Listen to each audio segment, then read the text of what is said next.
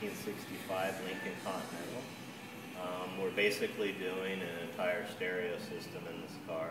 Started out as a restoration project, and the motor's been done, and all the running components. Now if you look inside the car, you can see that it's been completely dynamatted.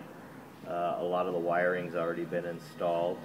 We have 10-inch mid-bass drivers up in the front kick panels. We are going to be using Image Dynamics horn-loaded compression drivers. So it's going to have a pretty incredible sound stage in it. You know, most cars will use a 6-inch mid-bass. We're actually going to do a 10. The 10-inch woofer is an inverted 10-inch woofer by Diamond Audio. For subwoofers, we are going to be using 4 Image Dynamics.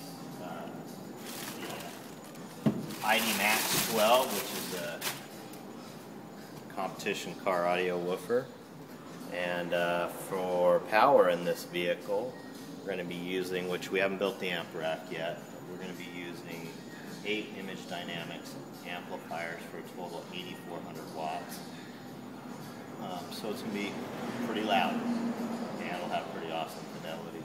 Probably see completion on this car the first of the year, as any of these long projects are pretty long and involved as far as construction is